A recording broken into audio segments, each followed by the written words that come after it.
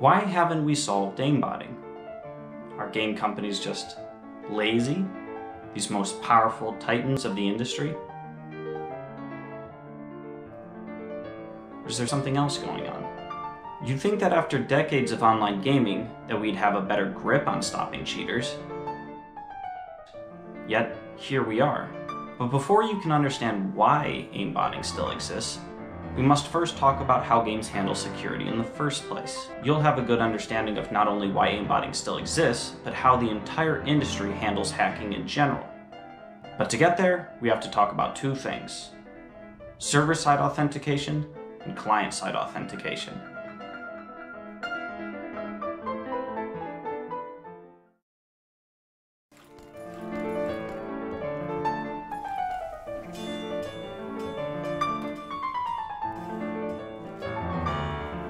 Server-side authentication and client-side authentication just means how the game handles an event from the player.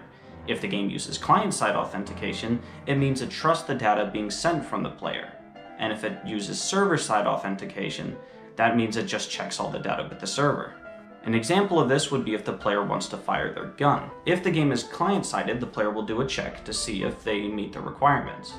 Things like if they have enough ammo, sure, but also things like if their character is even allowed to have that gun in the first place. Then they will tell the server that they fired their gun, so that the server can let everyone else know.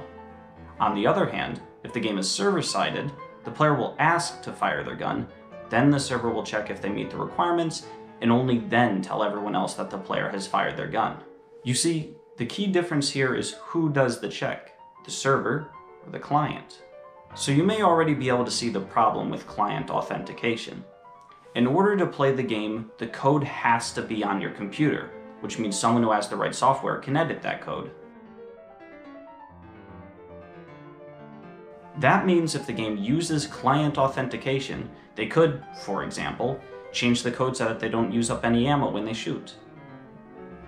But if the game uses server-side authentication, all their code is responsible for doing is requesting that the shot happened. The server has all the code that makes sure they meet the requirements, so they can't cheat it.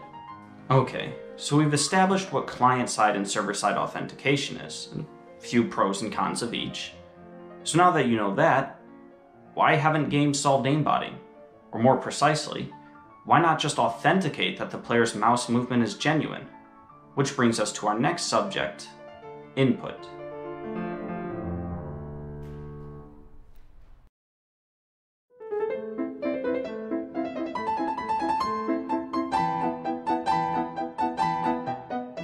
So we've established that server-side authentication is more secure than client-side, which is why games like Overwatch, Brawlhalla, Team Fortress 2, and many others use it.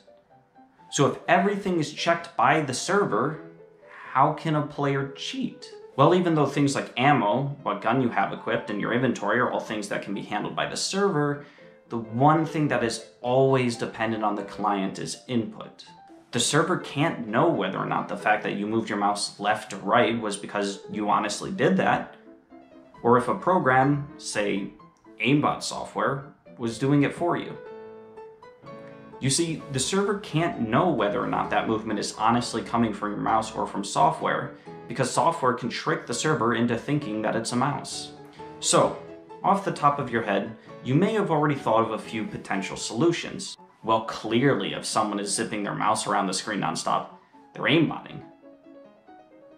Right? But then what about people with high sensitivity? Okay, you may be thinking, well then what about if they spin nonstop? Spin-botting is a popular form of aimbot, but then what about people who may just be messing around? After all, speaking from personal experience, it does look funny when you do it. You may be starting to see the pattern. Every indicator we have to detect if a player is using aimbot could also affect normal players who aren't cheating. The problem with aimbotting is that because the server relies on the user to tell them where they're aiming, the server can't know if it's real or fake. And any check you put in place may result in innocent players getting banned just because they're moving their mouse in a way that isn't normal. And the last thing any company wants is to be accidentally banning innocent players.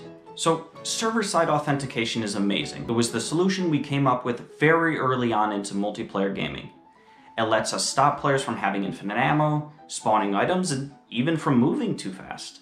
But input will always have to be trusted from the client. The server simply has no way of telling if their input is coming from a mouse or from cheat software. And that is why games still haven't solved aimbotting.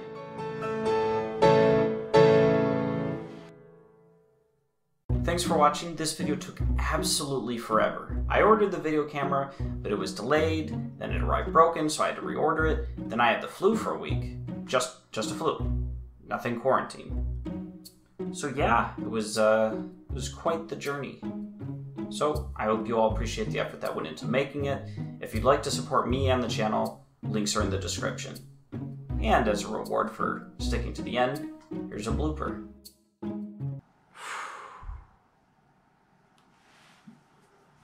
Oh, God.